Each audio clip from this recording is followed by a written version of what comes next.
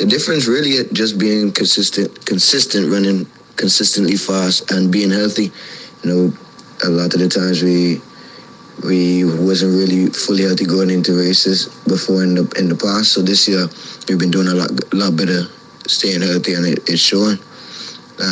Definitely the confidence boost going into the games after these races is just showing the consistency part and showing that we probably could handle the rounds a little bit better, and it showed that we can compete with the best of the best, because the field that we was running against this weekend was a phenomenal field.